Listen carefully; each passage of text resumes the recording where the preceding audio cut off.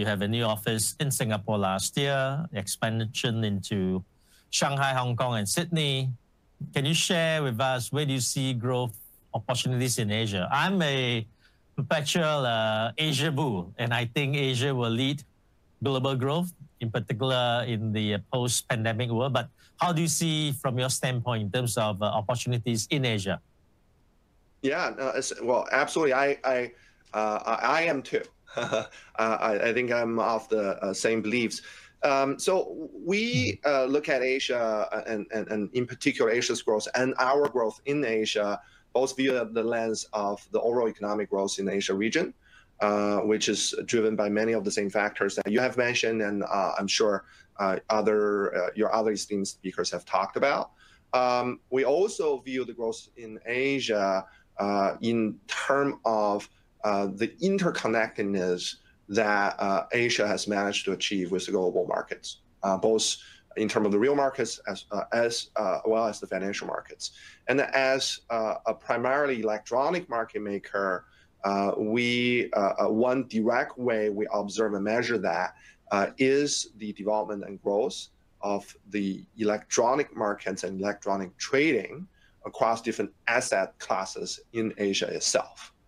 And that's a direct measure of the interconnectedness of the Asian markets, financial markets, with the global markets and global players, right? And there are several positive catalysts that we have observed recently, from things like Taiwan's move to continuous trading last year. That was highly successful, right? And by successful, we mean direct increase in trading volumes and number of participants, global participants on that platform that weren't participating in a large way, and that can be directly interpreted as increased interconnectedness with the global financial players.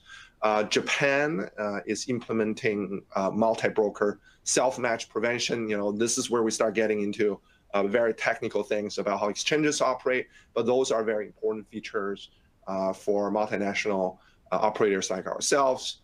And several exchanges within the region are getting ready for major technology upgrades that not only will benefit them, that will also further increase the standing of Asian financial markets globally.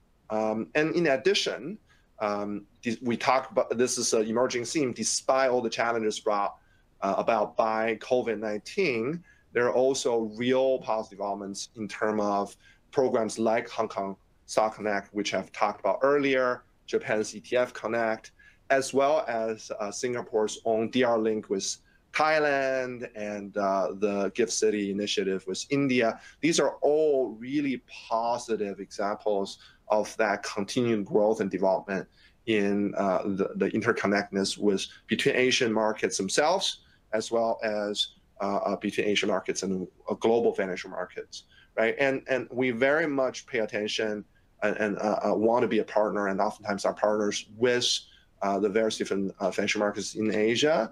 And we've seen our business grow, our offices grow as these markets grow, especially as their electronic platforms grow and as they become more connected with regional and global markets as well. I'm as I said earlier, the perpetual optimist of Asia.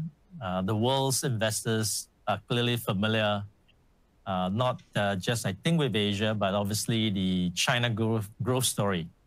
And for us, that really means providing efficient access into Asian markets. And in the case of China, obviously, there's an important big market. Our access into the equity market is via the FTSE China A50 Index Futures. That is a hyperliquid, globally accepted futures, is a benchmark. It has got deep and established roots in the marketplace. But I think what's important also is the diversity of Asia. And that means other emerging market powerhouses also offer interesting opportunities. Peng talked about the SGX India Gift City Connect. We just opened up an office there. We will be in the coming months looking to work with our partner NSC to further internationalize India's capital markets, and also not forgetting obviously Southeast Asia, where the economies are benefiting from the recovery in global trade. So we're helping investors to unearth opportunities in hidden gems such as Indonesia, Vietnam, and global financial markets are more interconnected than ever.